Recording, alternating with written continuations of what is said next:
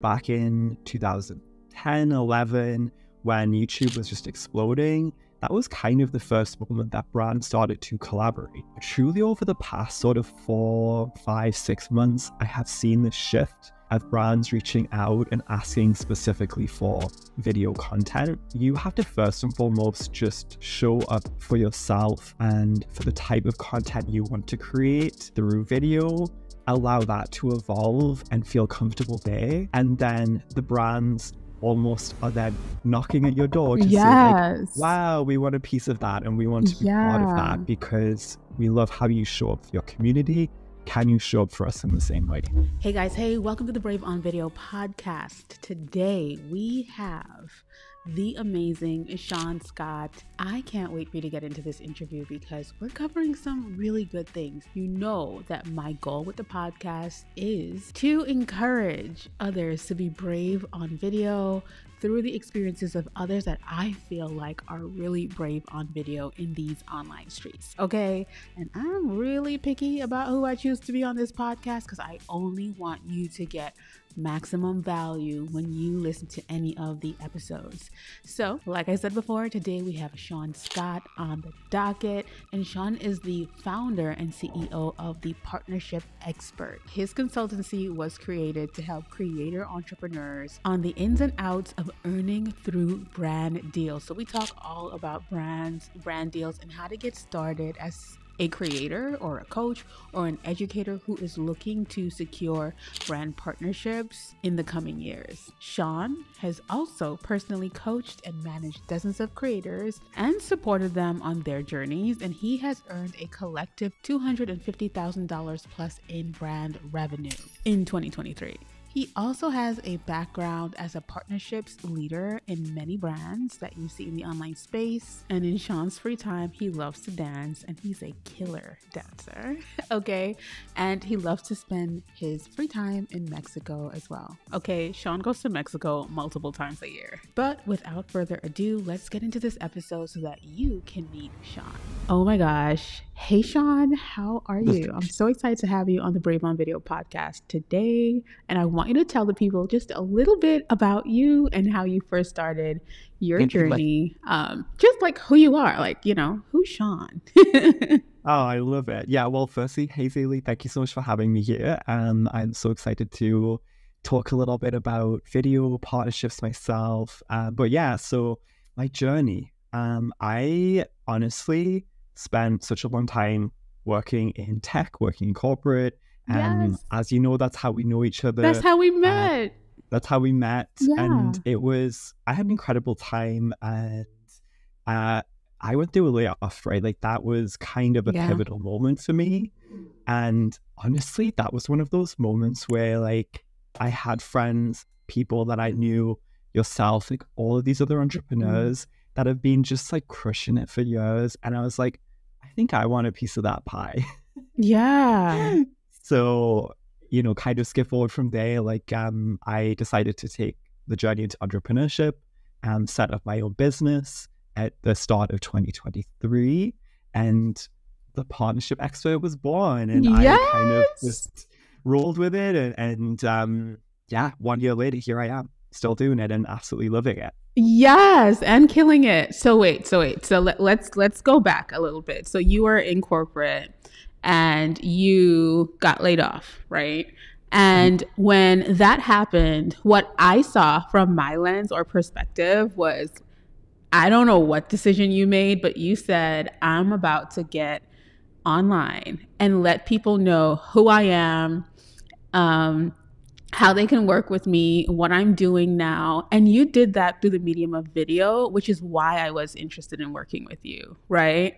You were so brave in just jumping. You just had this new like, oh my gosh, I'm going to share about who I am and what I do online. And you jumped straight into TikTok, you jumped into IG, and me as a video coach looking at you, and this is for anyone that's listening or watching.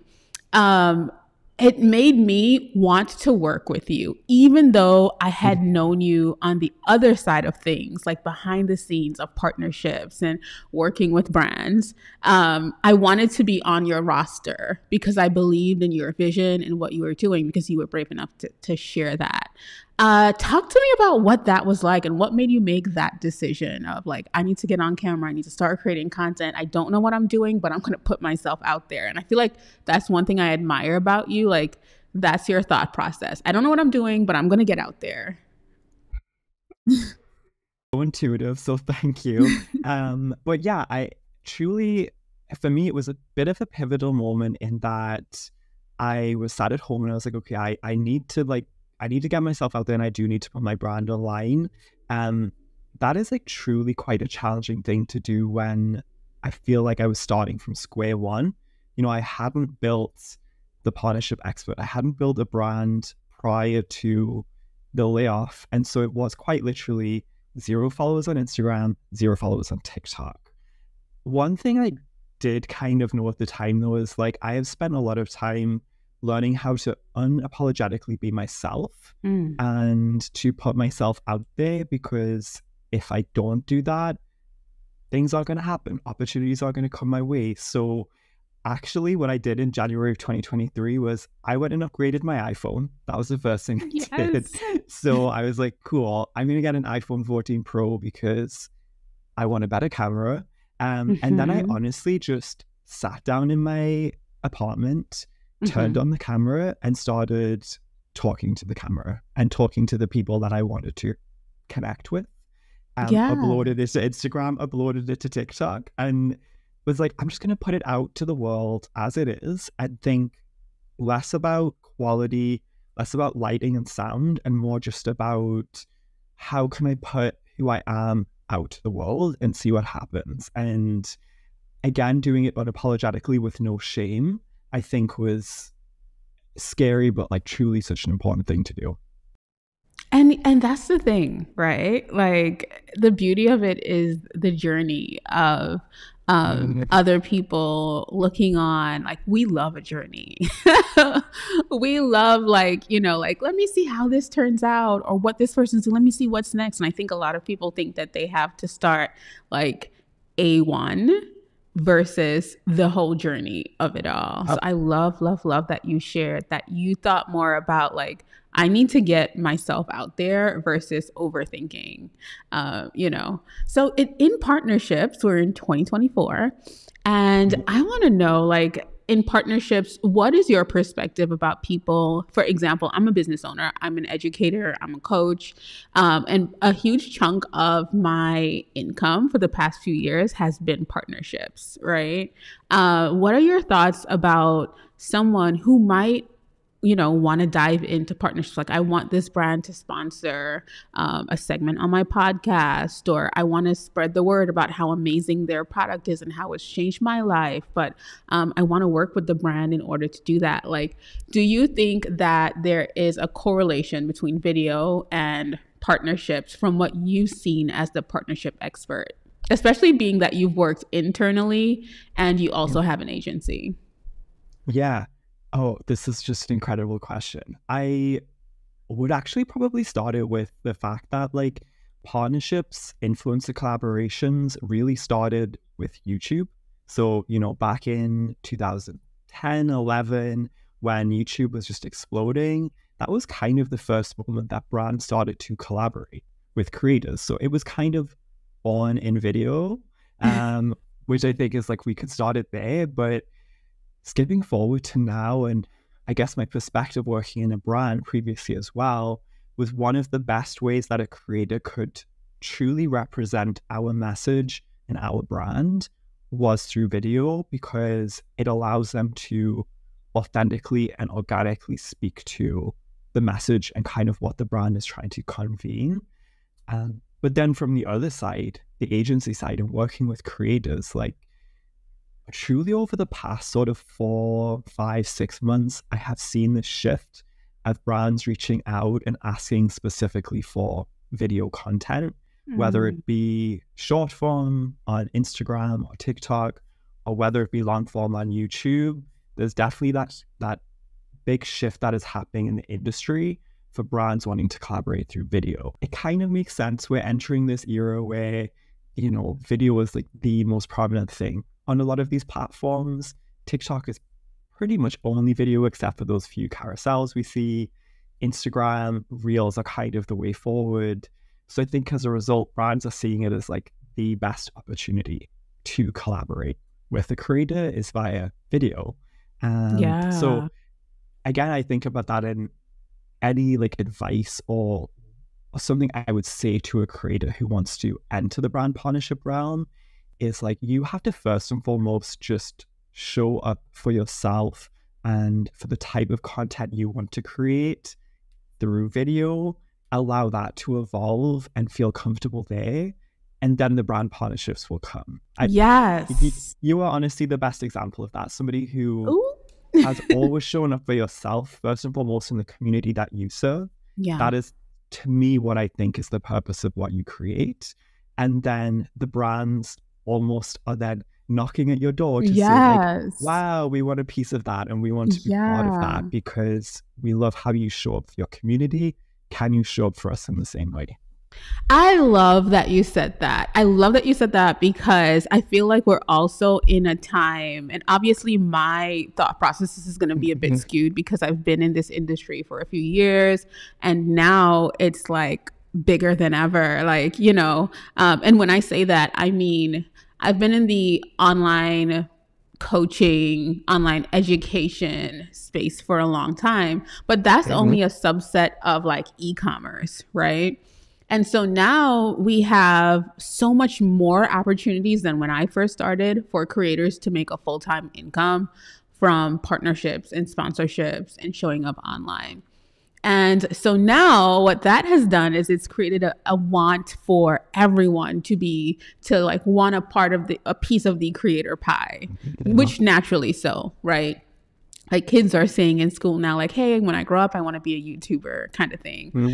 So now we find people starting off, and when they start off on this journey, their sole goal is that monetization first before building community. So you just shared a little bit about that, like but I want to go deeper into that conversation. Like, what would you say to that person who is focused on partnerships first, just starting out, doesn't have an audience? Like, what's the possibility of that working out? Ooh, yeah. Ooh, that question. Okay, so I would first and foremost say always have our goals and always have our kind of, I guess, end point in our mind of where we want to get to. But sometimes, specifically with brand partnerships, for example, you kind of need to trust the process versus being solely focused on that. So if you are just starting out and that is your goal, is to eventually monetize via brand partnerships, it is almost super important to build your own brand, your own kind of organic voice and kind of opinions within your niche before you get into that. And truly, I think like my experience of working with different creators over the past year, those who do want to trust the process of building their own brand first and foremost, they seem to be more successful with the eventual revenue that they make from brand partnerships. However, that being said, I also would love to talk about this idea of UGC, which is user-generated content. For anybody who kind of doesn't know, user-generated content is this weird fancy way to basically just say content that you create for a brand. Right. It has been around for such a long time in a various format. It just finally has a name and creators are monetizing. But again, if you're kind of starting out and you're thinking, I really want to monetize via brand partnerships, but I don't have the audience, this is this incredible way to do it. Like if you truly, again, going back to it, can show up on camera, authentically convey a message, you can produce this content for brands to use, this video content for them to use, and you can earn while you're doing it. So there is a possibility, regardless of where you are in the journey, but the authenticity kind of trumps everything for me. Yes. Oh, okay. So I love that. It's such a perfect answer because there is the possibility. It is there. But like everything else, it's still really important to build your own. I feel like we've been doing UGC, quote unquote, for years. Like you said, it just has a name now. But I don't, do you feel like the type of UGC that's done right now, do you feel like it's a trend in any way, or do you feel like it's going to be around for a long time? I think it will be around for a long time, but it will definitely evolve again. Taking myself back to my brand hat and working within a brand, a lot of the times brands will jump on whatever the trend is within marketing, whatever is going to basically get them to monetization themselves. So currently, UGC is such a fantastic tactic because it allows a brand to basically say, I want to sell to that target audience. So I will bring that audience in to produce video content for my social media because it will appeal to that audience. Like it's Right. kind of a no-brainer. So I think definitely for the next year, the bigger brands have done it. The smaller brands will jump on the bandwagon. And then it will just evolve into whatever content we have in 2025 and beyond. Yeah. But I think that idea of working with your target audience to create content will be around for a long time. It will just evolve. I agree. I agree because, well, first of all, things are ever changing and ever evolving. But who know and who knows like what's next specifically. I think UGC also helped all of the new businesses get immediate testimonials versus waiting for their clients and customers to get testimonials. So it did create streams of income for people that probably didn't have a base of people that they could tap into to say, hey, how was your experience out the gate? Yeah, 100%. Yeah. And it seems like when companies use, again, authentic UGC, that feels like it will perform a lot better. Like I have a good friend who she runs one of those programs within a brand still.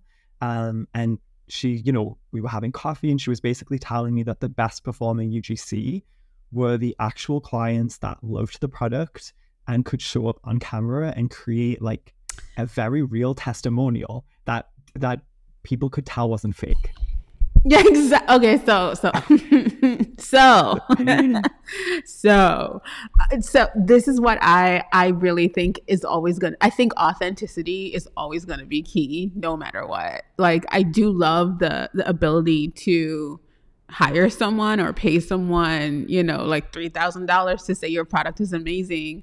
But I think there's a difference, like you said, working with people that truly believe in the product versus, let's say, hiring an actor or a paid actor. I've seen companies hire like paid actors and it worked.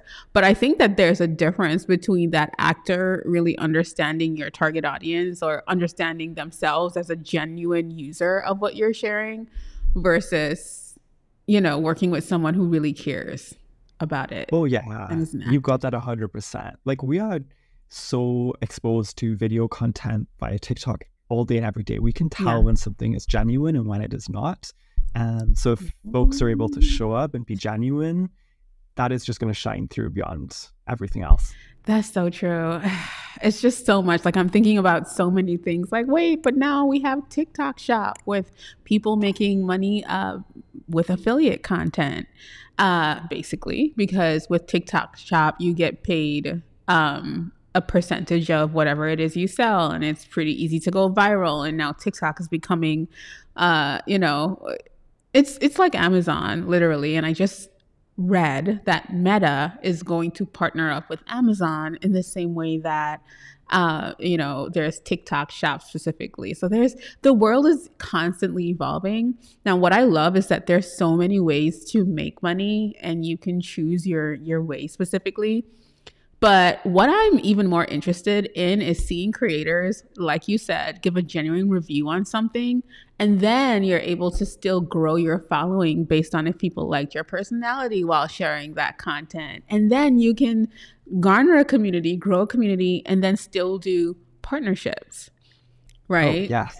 Oh, 1,000%. Exactly that. What you just said of if you were still growing your own brand and showcasing your own opinions and things you love, but Exactly. then do the brand partnerships alongside it, absolutely incredible. Let's do that. I mean, there's so many ways. Sean, what do you see for partnerships in 2024 and in 2025? Ooh, yes. Okay. So I see it has shifted drastically for sure over the past couple of years. I think we are in an era where there are so many people that can show up online and be a creator, which I think is incredible because it gives us all opportunity. But as a result, it means that there is almost this over demand as well. And so it's actually pretty hard to land brand partnerships the way that we did in the past. But I think as a result, the way to stand out amongst that and still get brand partnerships that are aligned with your vision and your brand is to have that opinion, that niche, that way to show up, that like when you do get in front of a brand, they can look at you and think like, why would I not want to work with this creator? Like the way that they show up is so unique that it's a no-brainer to partner with them. So I think with this changing landscape, if people are able to show up more so online with their own opinion and niche, they will land those brand partnerships. So I think that's going to shift. Again, we've mentioned it, but video is like, it's a non-negotiable now. I think if somebody wants to break into brand partnerships and earn it as a sustainable revenue stream, they have to be able to produce video content quickly, to message and authentically in order to earn from these deals. And then ultimately outside of that, I think there's still such an exciting opportunity to try different things and be creative as well with brand partnerships. Like I think brands are getting a little bit more like, hey, I want to do, I don't know, like TikTok strategy with a creator. Yeah. I want to pay them to come in and give me a TikTok strategy because they've done it themselves. So I think it's also going to evolve in that way, that it will become creative and exciting. Yeah, there is a huge Yeah. potential. I love that. I love that because I feel like even in my own journey, the way that I worked with brands wasn't initially the way that I thought I would be working with brands. So more on like, like educator partnerships, like come in and teach their audience or, create specifically like a series for their audience. Like there's so many different ways to partner with brands. And I think that as long as brands allow us as creators to be truly flexible and creative and flex our creative muscles, there could be so much magic that could be created, kind of like Thinking Color. Doing that partnership was very organic, and I could have brought in my ideas and shared, well, this is what's working, this is what I would like to see, kind of thing. Like, it's just, you're able to do so many different things when you can flex that creative muscle. Yes, I um, agree. I would definitely add to that as well. I think from my perspective of working with you, like it does stand out how flexible and creative you can be with these partnerships. Like I truly appreciate that you will approach it all with this vision and this kind of almost like analytical lens as well of like, what yeah. can I do that will make this different or make this stand out? And then to me, that is what has made everything a success in terms of the partnerships you deliver, is that flexibility, that creativity, and that like ability to do something different. Yeah. And I'll be really honest. This is something that I've never shared, but it's something I want to amplify this year and moving forward, even with my students and the way that I teach them. I like a lot of partnerships that happen for me. I take my unique circumstance or story and share with the brand. So even for Thinking Color, I came to Thinkific and said, hey guys, like I don't see anyone like myself. I don't see it in the marketing. I don't see it anywhere. And I know for sure there are so many other women of color like me who are creating online courses, coaching, educating, doing all of those things. And so that's how that partnership kind of blossomed and bloomed. But it was me bringing my experience and expertise. And whatever event Thinkific was having, I would fly on my own dollar to whatever Right. city. I went to LA. I hosted one myself, a meetup myself in New York. Like I would literally like put myself in position. I think I even I went to San Diego, like wherever they were, I was like, I'm going to be there, until they started asking me, hey, we're doing XYZ, can you come? And that ended up like booth hosting a kind of thing, but it was all relationship building. But in that, it was my story and experience, you know? Yes. And so I think that allows for us to create authentically, you know, and from a whole different lens or perspective for a brand when they're not necessarily thinking about that and their brands aren't reflecting your experiences. Do you feel Yeah. like that's a great way for creators to create partnerships as well? Oh, 100% yes. Almost exactly what you have just described is probably the best approach to brand partnerships. Is essentially what I took from that is you grew a relationship with Thinkific Yes. to create Thinking Color. So you kind of thought about it less of a transaction and more of a relationship with a business partner, essentially. And Yes. so, again, the success often comes through growing that relationship with a brand, not being afraid to connect with people within the company, to shout them out on social media, to show up to opportunities and kind of energetically give into that relationship, because it will come back to you. You know, a lot of Yeah. these things don't happen overnight. And so you creating Thinking Color with Thinkific wasn't an overnight thing. Yeah. It is something that you put a lot of energy and time into.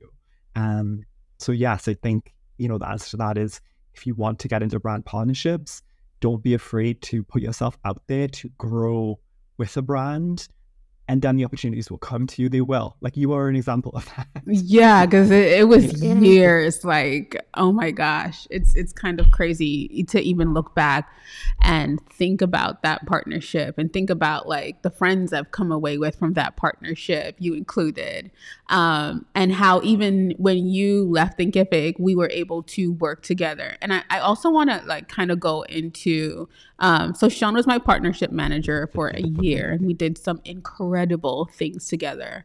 And I'm like, now I want to dive into like just sharing like the perspective, because that is a good way to do things, but it's all like, for me, I'm sure for Sean working with me, it's like, oh my gosh, I don't think Sally's going to want to do that, because it also made me very picky about like what partnerships I wanted to do and what partnerships I didn't want to do, just because of my integrity and honesty. So I know there are times where you were probably like, gosh, just do it, Zaylee, just do it. And I'm like, Sean, I don't want to, because I'm not, natively connected to whatever this thing is. Or Yeah. like, what is your thoughts about that, about a creator? Or have you seen that like across the board with the creators you work with? Or, because everyone is different, what is Yeah. your thought there? Yeah, definitely. So that's kind of interesting, because I think there is two sides to it. There are definitely Yeah. folks who just want to monetize and will take truly any deal, which I think is okay. Like, Yeah, I think both if ways are okay. we are collaborating, you're still delivering, and you're essentially Exactly. delivering a service, totally okay. But the flip side is pretty much everybody that I do actually end up working with is the other side, where they are so values driven and they really have to believe in Yeah. a brand, the product, the service, the vision, in order to promote it. And I actually think that's a great thing, because then they're okay with saying no to certain opportunities, Yeah. knowing that ultimately their audience community won't be served by whatever the product or service Yeah. is. So I think it's okay to be either side of it. Like, get the bank, burn the Yeah. deals, or on the other side, if you're doing it for values and vision and your community, fantastic as well. Like, and anything in between. And as Yeah. well, I would say, like, I worked with you as a partner manager, and I absolutely love it, and it's such an incredible experience. But not everybody needs a partner manager. Like, it Yeah. is truly, I think the benefit of a partner manager is if somebody is a visionary and a creative, and they're like, wow, I really don't want to do a contract. Partner manager, fantastic. They can come in, they can negotiate contract, figure out Yes. logistics.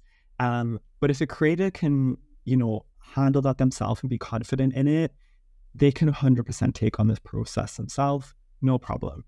Manage it, Yeah. negotiate, deliver it. I want to talk about that a little more. I'm so glad you brought that up because, like for me, for example, last year, I had, for the past few years, I've had so many different aspects of my business going on that there were things that I could not pay attention to at all. So there was a time where I was okay, like I'm okay with handling partnerships myself. And then I got so busy between my membership, my own online courses, then doing consulting.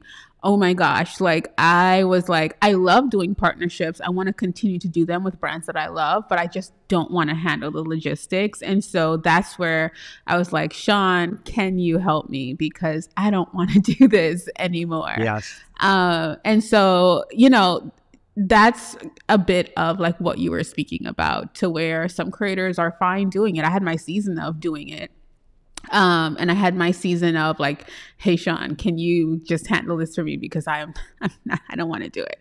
But I do want to share also. So of course it depends on your capacity, but another reason why I also worked with Sean as a partnership manager is there was a time where I was doubting my rates and I wanted to tap into someone who is seeing things that I'm not seeing. You're in rooms with bigger creators, smaller creators, other creators. So you have a good gauge of like, what things cost. If I'm underpricing myself, maybe another line item that we can add that I wasn't thinking about. Like, can you share a little bit about that? Because I think that's another reason why someone should have a manager. Yes, absolutely. So 100%. Truly, one of the core values of the partnership expert for me is, I call it equitable partnerships, because I want the creator to be completely and fairly compensated for the work that they do. And on the flip side, I also want the brand to feel like they haven't been taken advantage of, because I think it's kind of a tough industry in that there isn't as much transparency as we have in like traditional corporate world, for example, where you can pretty much go online and you can figure out, hey, I want this type of job. I'm probably going to get paid this much hourly. That transparency doesn't exist within the creator realm. So what I love to do is ensure that when I work with a creator, we can look at every single channel, everything they do, and I'm pretty data focused there and figure out like, hey, does this align with where they should, be charging? And will it be fair for them, and ensure that they get compensated? But even beyond the monetary value, to me, it's about ensuring you don't get taken advantage of as well. Like getting real for a second, when I worked in some brands, I've seen some shady agreements get pushed out to creators where essentially they're getting taken advantage of, and the creator is just like, sure, I'll sign that, because they don't know what they're signing. I agree. So like for me, for example, I want to come in, every creator that I represent, look through that contract and literally call out those shady terms. That is like, actually, if you want that, the creator should be paid for that. Or we're not going to agree with that term because point blank, it isn't fair. So I think for me, that is why I do what I do, is to ensure creators A, are paid fairly, but B, are just not taken advantage of by brands. I will say that's one of the biggest things that I learned from you, especially as it pertains to contracts and legalities and reading those contracts.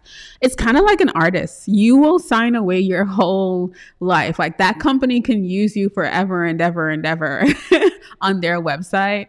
And you have not, like, you don't know. You're just excited for the opportunity to be on their website or in a video, and so I learned from you to really properly like read that contract, like go through it and talk, speak up for yourself and say, hey, this isn't fair. I don't want to do this. Like, this is my intellectual property, things like that. And I think that is another perk of working with someone like you, especially, I would say. So one of the questions I like to ask on the podcast is, what's unique about you? And I want you to tell us, but if I could tell you what I think is unique about you, I think I think it has a lot to do with You being in the industry on the other side and seeing, things and learning the industry from the perspective of I work within the brand versus being on the outside as an agency. I think that you had so much valuable insight from that specifically.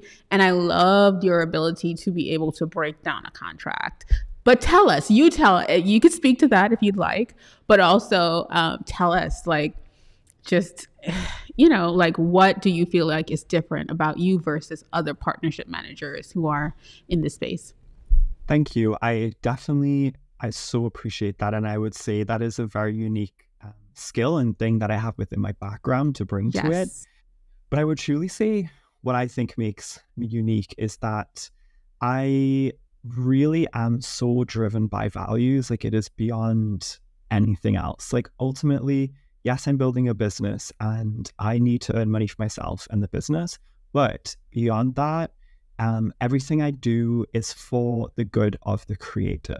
And agents, partner managers do get a bit of a bad reputation sometimes, that they're kind of, icky and they try to do it just for the money. That's not why I created this. Like, I truly did it because I already built those connections with folks like yourself. And I was like, I just want to show up for them and ensure that they are protected, that they are getting what they deserve, and I'm in their corner ultimately. So I would say that is what is unique about me, is that if somebody wants to work with me, I'm in your corner at that point. I am your partner manager and I'm there for you to protect you and to ensure you get what you deserve. And I want to break that stereotype as a partner manager. I don't want people to think like, oh, he's just in it for the money. No, I'm in it to protect the creator and then ultimately get the bank as a result of that. Yeah, you know what? I will definitely agree with that, 100%. And I feel like it's just a great part of who you are as a person. So, I mean, hey, the work that you're doing out there is absolutely incredible. And P.S., Sean is also an educator, so he does have products as well. If you feel like you're just starting to figure this whole partnership thing out, Sean, I'll let you speak a little bit to the products that you have or your coaching, or I don't know, you tell me. Yeah, absolutely. Yeah, so definitely. I introduced a lot of this into it again for the creators out there who are like, I don't need a partner manager, I just need the skills to do it. So I actually put together at the end of last year a digital product pack where it has media kit templates, pitching templates, rate setting calculators. And again, one of the things that I love is it's got some training around legalities as well and kind of contracts, what to look out for. And so I put that together as just, let me give people everything they need in order to do this themselves. And then a coaching program. So I run it for 5 weeks. I work one-on-one with creators. And basically, like I say, my goal there is to take someone from, I'm so overwhelmed by brand partnerships, I don't have the confidence, I'm not brave enough to do this, to, I'm so confident to go out to a brand, pitch them, tell them what I'm worth, negotiate, and then sign that contract. Again, I put this together just to really be in the corner of the creator and ensure that they can do what they do. So yes.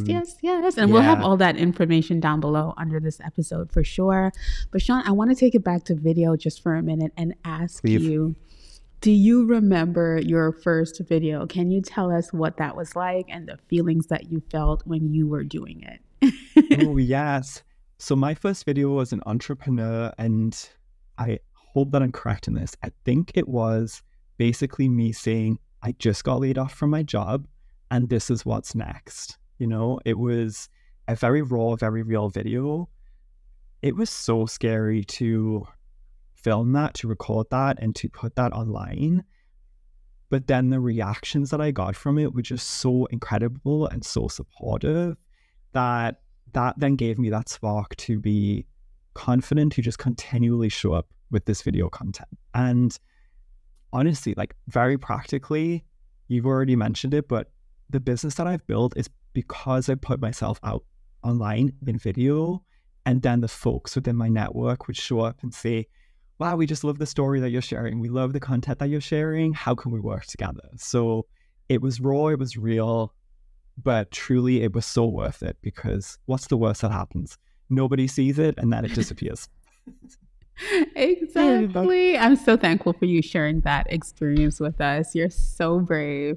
And I want to ask you to dream with me a little bit and share like what what does being brave on video look like for you now, and maybe what would it look like in the future? Like what would the bravest version of you on video look like as you continue to grow your amazing business? Oh, I love that. Now it is going to look like a YouTube channel and my own podcast. So I was so excited because I love to educate, I love to share. I've always just been afraid of this idea of long form content versus Instagram and TikTok. So for now, it is going to be putting that out again, putting it out to the world and seeing what happens, not being afraid of that. But in the long term future, it is having a say and a voice within this industry, being able to show up online on video, have an opinion about brand partnerships, about creators and them getting what they deserve, and having folks out there in the comments saying, yes, we totally agree and we think creators should get what they deserve. So long term, it's like being that kind of opinion and voice in the industry that I live in. I love that, Sean. Thank you for sharing your future vision of yourself with us. I really, really appreciate that. Thank you for Um, asking. of course. Hello. Where can we find you in the online space? Yeah, definitely. So currently on Instagram, I am at the partnership expert. And that's definitely my channel to, again, be real, to show up in stories, always open to incredible DM conversations. And then stay tuned because over the next couple of weeks, if you go to at the partnership expert on YouTube, you will see my first ever podcast video. Yeah. So I look forward to sharing and kind of seeing what people think about it. I love that, Sean. Thank you so much for hanging out with me today. I appreciate you so much. And well, of course, I'll talk to you offline, but and Incredible. yes, thank you for talking to my audience. I'm so excited to share this, and I know that they will get so much value from it. So thank you for being here. Thank you so much. This has been such an honor. I'm so happy to be here.